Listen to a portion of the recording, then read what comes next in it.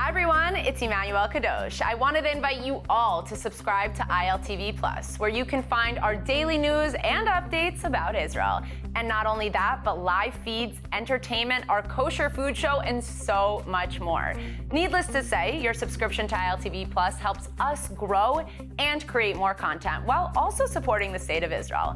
Our app is available on all platforms and devices, so I'll see you guys there. Hello and welcome to ILTV's Israel Daily. I'm Aaron Porras, and coming up in today's newscast, ballistics experts under U.S. supervision finally analyzed the bullet and rifle that allegedly killed Palestinian-American journalist Shireen Abu Akleh. The results expected today. Meanwhile, the various parties solidifying their rosters and campaign strategies ahead of the coming elections in November. Yesh Atid Knesset member Moshe Tur-Paz joining us to discuss. And later, the first surrogacy for a gay male couple in Israel underway, and this just months after the eligibility was expanded to include the LGBTQ+ community.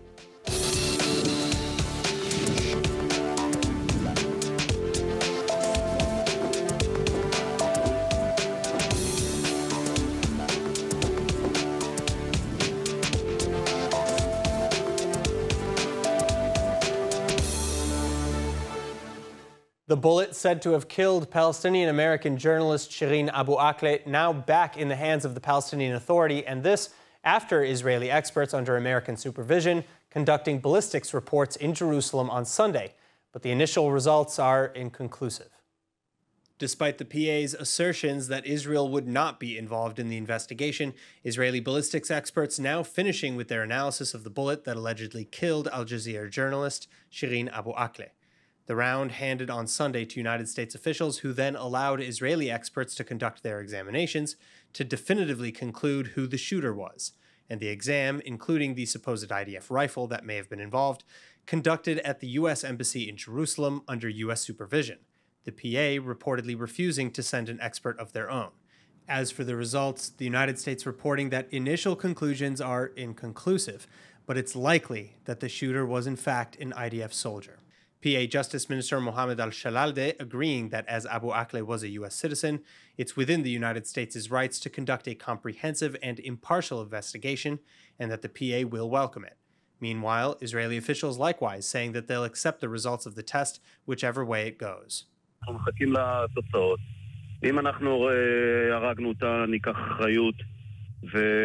ונצטער על כך. אנחנו מצטערים על כך גם אם נהרגים בלתי מעורבים על ידי חמושים פלסטינים.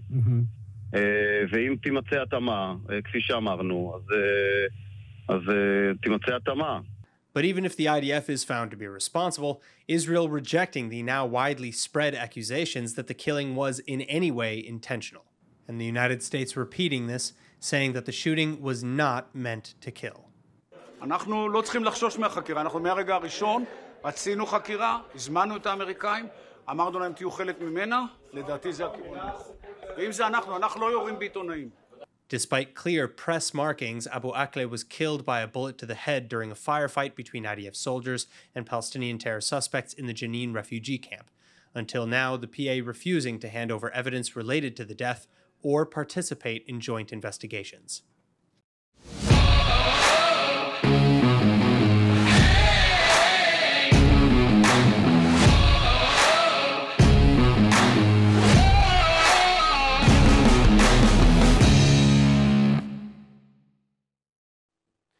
Now, as we begin the campaign season ahead of 5th elections in November, Israeli Knesset parties locking in their policies and making last-minute changes to their rosters.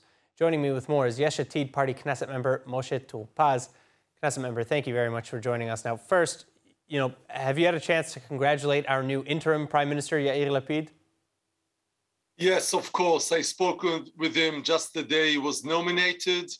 And he's well into work, so he's very busy. But he had the time to thank me, and we were talking a few, very delicate issues we have to deal with him at the moment. Is he enjoying the new position, or is there no time for that given the circumstance? I think 10 years in politics, including 2 ministers, and another 7 years as an MK, head of opposition, have made him very ready and he comes to it with really, I think, a very mature, experienced politician. He's done many things in the other world and in politics. And I think he'll be an excellent prime minister. All right, well, now we know that Lapid's main message was to operate as if there are no elections coming. Is this his way of showing confidence that Yesh Atid will stay in power? Or is this a general campaign strategy to give the public a functioning government and show that a vote for Yesh Atid is well spent? I think it's both. I think Lapid is very confident about our ability to form the next government, but his state of mind is, we're here, we have to do the job, let's do the best we can, and let's take elections, put them aside. I mean, we're working on the elections. We want Yesh Atid to be big and strong as a leading coalition party, but we're now with the hands on the, on leading the country, so we have to lead it. And that's why he said what he said, put the elections aside, let's look not only for 4 months, but 4 years ahead. And I think that's a reason the ministers understood, the theme that he brought, getting into prime minister post immediately. What do you think are the biggest challenges that are maybe facing the interim coalition as it is between now and November? Look, I come from the Committee of Foreign Affairs and Security, and there's always security issues. I mean, Prime Minister has to deal, and not on an every day, every hour basis, with all kinds of challenges. And he's now the #1 with the Minister of Defense, Benny Gantz, and he has to make decisions on an every hour basis. So that's the main thing. Second, and not least, I would say economics. We know we're in a world situation of prices going up, of a lot of aftershocks and intershocks of the war in Ukraine, and that influences the whole world, including us. And we're very keen, very deliberate to work on taking costs down and promoting economics very strongly, and that's something Lapid is very much into. Well, and I'd say the third thing is education. I mean, we're heading to a new educational year, 1st of September, and there's a lot to prepare. And I think Lapid will also influence very much the agreement between. Well, and there's also, of course, the conflict between the education field, the teachers and their unions, and the finance ministry, et cetera. So speaking of some of these challenges, what do you hope to get done in the next few months, and what can you do given the lack of a majority, which is why the coalition dissolved to begin with? There are a lot of decisions that a prime minister can decide on any term. He doesn't need the Knesset for it, and I think Lapid. But then these are those are short-term solutions, then, aren't they? Because if it's executive action, they can be undone in November. Look, it's not November. November is elections. We won't form a government before January. So we're talking about 6 months, maybe more. Now, there are a lot of decisions to be made now.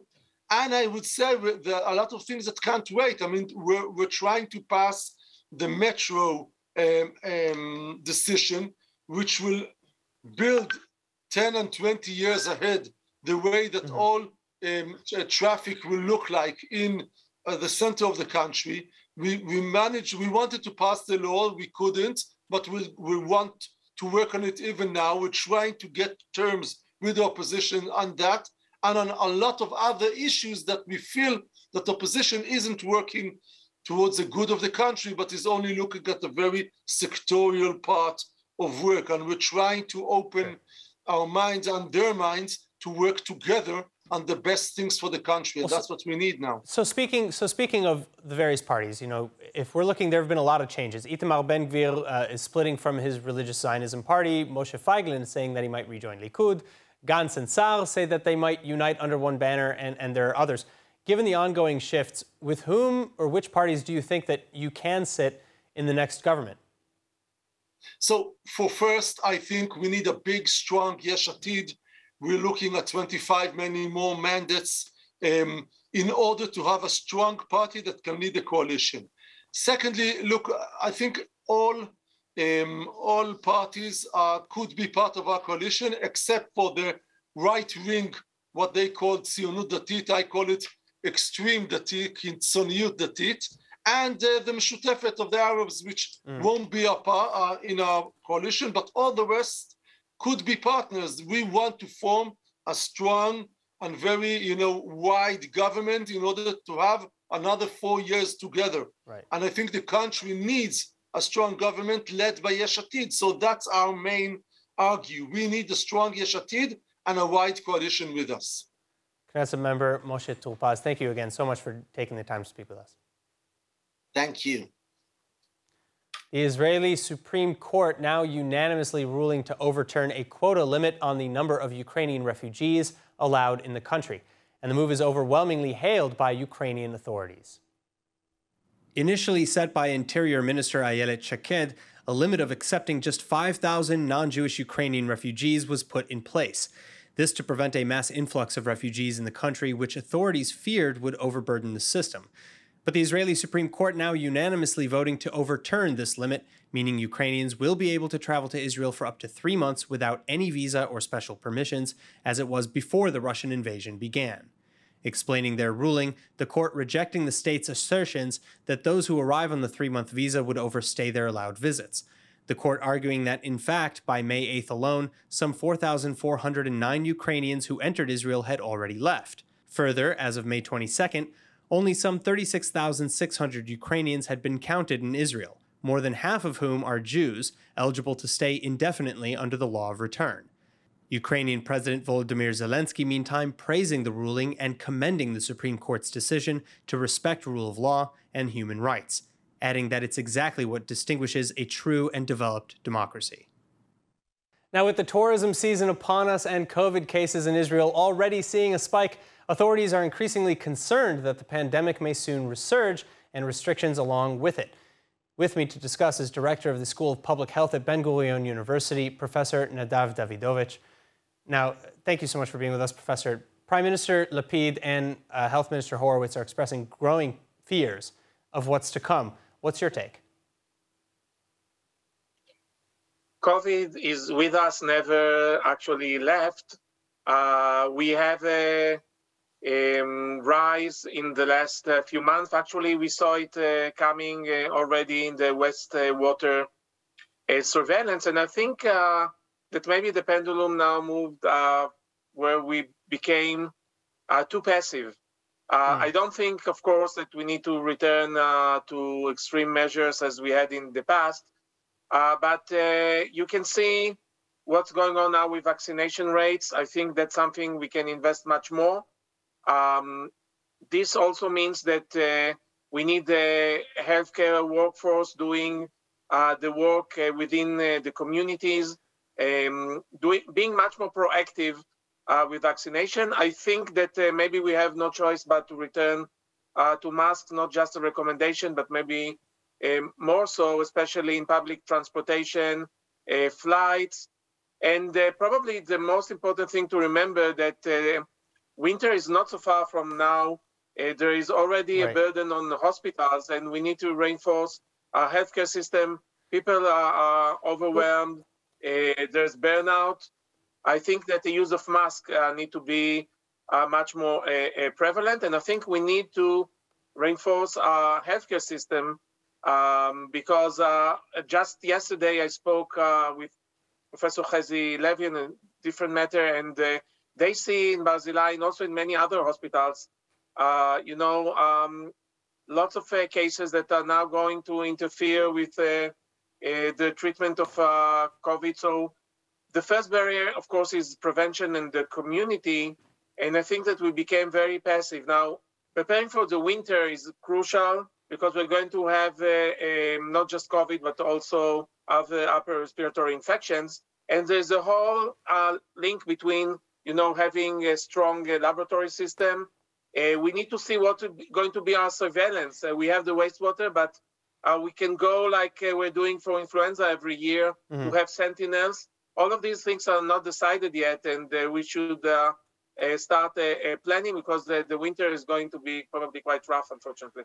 All right, so there are currently at least 100,000 active infections in Israel, and the spread rate is 1.07.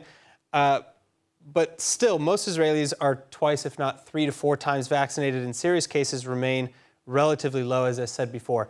At what point do you think that we might need to be concerned enough to enact real restrictions, or will we, ideally, in your mind, not get there, not get that far? I don't think we need to get there unless it'll be really, a very, very violent variant. I think that what we need to do is being proactive with vaccine, as I said. There's still people that didn't get the third dose. I think we need to invest there because people that never got even the first dose, it will be hard to, to get them there. But those who got the second one and why not getting the third, sometimes it's a matter of access. I think that like we're doing in the Negev, working with the Bedouin community, for example, and others, that's the main key. And investing in the healthcare system, including the community and hospitals, because I must tell you, we're doing research, talking with nurses and physicians, they're all overworked, and we need to take the Israeli healthcare system and bring it into a different level. And also remembering the long COVID is with us, and there are gaps according to socioeconomic status. Many of the post-COVID, long COVID clinics were closed, and that's also something to consider. All right, Professor Davidovich, thank you again so much for your time. Thank you, lots of health. There are other things in COVID, but we can prepare for all of them if we are smart. Good news now for would-be parents in Israel's LGBTQ community, as the country's first surrogate pregnancy on behalf of a gay male couple now underway. ILTV's Kayla Everlin with the details. Just a few months after surrogacy made available to same-sex couples in Israel, the first gay couple to take advantage of this option being reported, a Central Israeli couple in their 30s sharing with Israeli media that their child is on the way. This, as preliminary checkups conducted early June, showing that the embryo has successfully transferred to the surrogate mother. Until recently, same-sex couples wishing to adopt or find surrogates were forced to travel abroad, which is not only far more expensive, but also more complicated, as couples would have to deal with both Israel and another country's healthcare and legal systems. But now, full equality for parenthood extended before the law, and dozens of same-sex couples, and even single men, are approved for the process here at home. The only problem remaining then is one of supply and demand, experts expecting a boom in demand for surrogacy, and a coming shortage of surrogate mothers in the light of Israel's relatively small population. Now, every year, tens of thousands of students from all over the world come to Israel to advance their studies, but this is mostly at the university level. So for high schoolers looking to get a leg up on their college admissions or just generally gain an amazing education abroad, there's the Jewish National Fund USA's Alexander Muss High School in Israel, or AMHSI. Joining me with more is AMHSI's board member, Joel Reinstein, and two students in the program right now, Mia Finvarb and Joshua Dobrinsky. Thank you guys so much right now for being with us. I'm so excited to talk to you. Josh, Mia, I'll actually start with you guys. What brought you to Alexander Muss and to Israel in general? So, my mom and my dad both attended Alexander Muss High School in Israel, and so then my brothers both did it as well, and it's kind of a tradition in my family. And your legacy. Yeah, and so obviously that was a main reason why I came, but I also love Israel. I've come twice before to see both of my brothers and pick them up, and I just wanted honestly to discover Israel on a different level, learn more, go into more detail, more in depth, and learn where I come from, my roots. I think it's very interesting. It's always been a passion of mine, in school and outside of school, just, to learn. Josh? And then I heard about this through friends, and I never had any family come, but I wanted to find more about myself and more about this country that I didn't get to learn the first time I came here.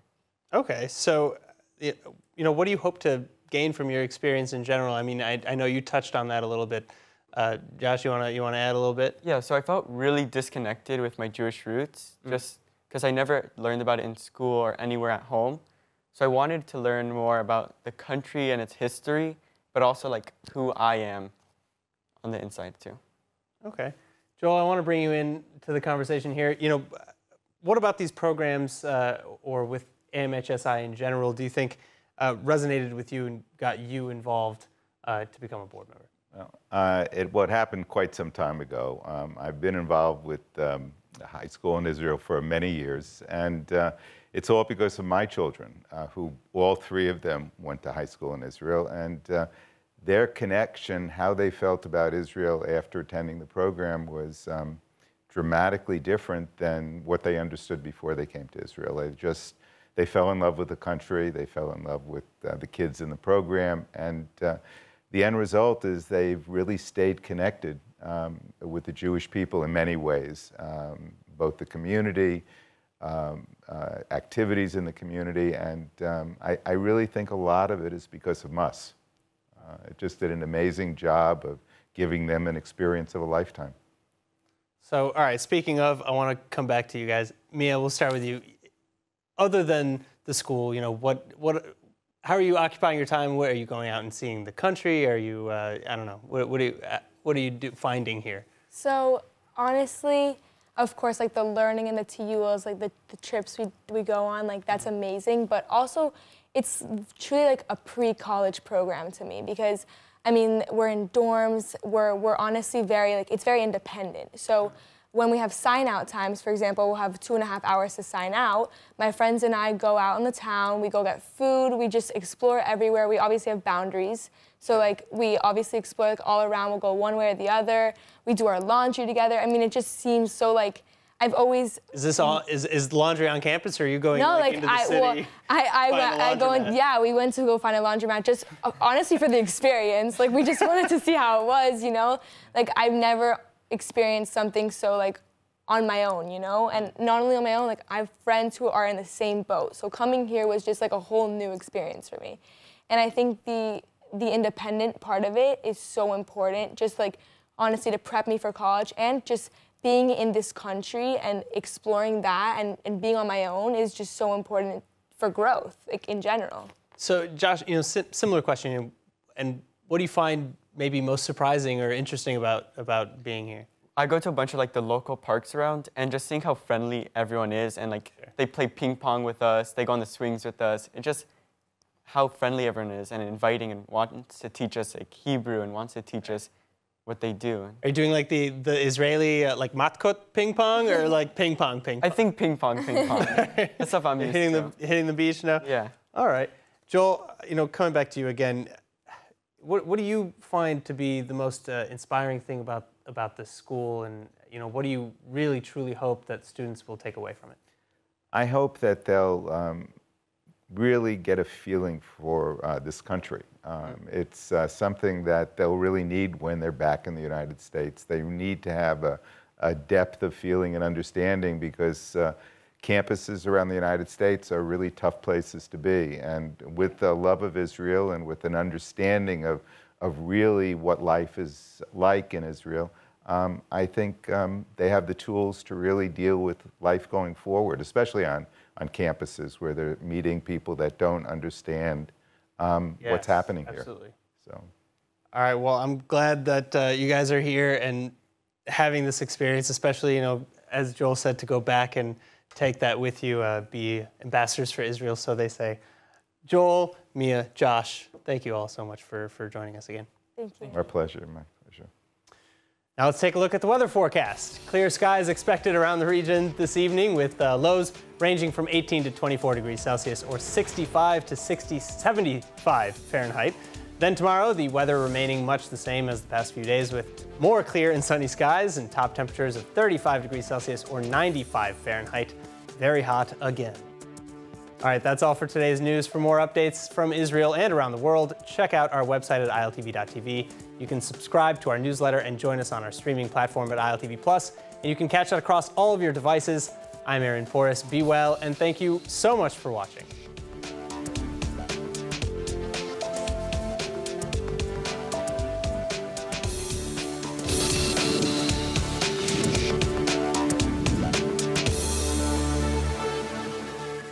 Hi, everyone. everyone, it's Emmanuel Kadosh. I wanted to invite you all to subscribe to ILTV Plus, where you can find our daily news and updates about Israel.